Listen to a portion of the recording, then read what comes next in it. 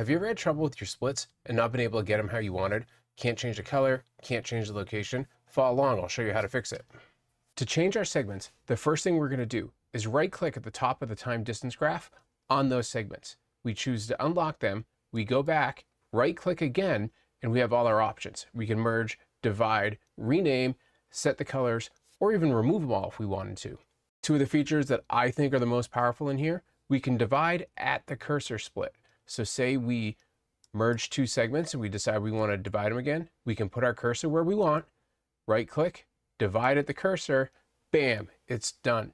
My next favorite thing, right click, rename the segment, and now we can name our segments by the corner name, not just a number.